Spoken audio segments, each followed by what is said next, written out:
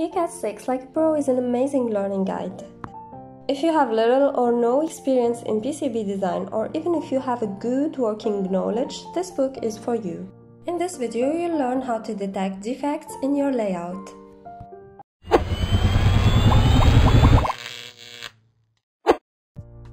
Pcbnew contains a checker tool that can detect defects in your layout and then classify those defects into 3 categories.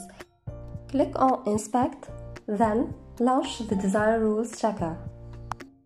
Click on Run DRC and the Design Rules Checker will return any warnings or errors if there are any, using the default violation severity settings.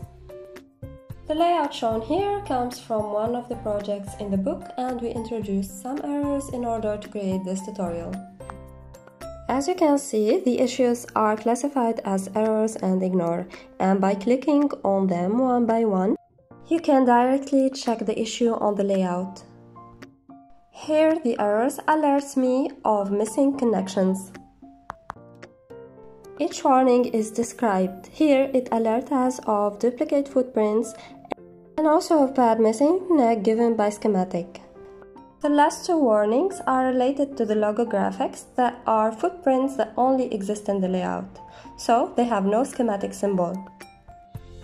Pcbnew has a tool that allows you to modify the violation severity classifier.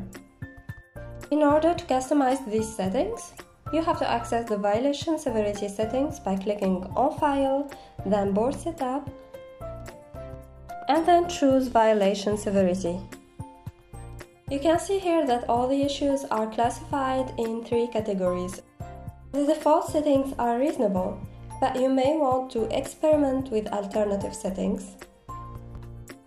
You can customize the classification of any of the conditions that the Design Rules Checker can identify.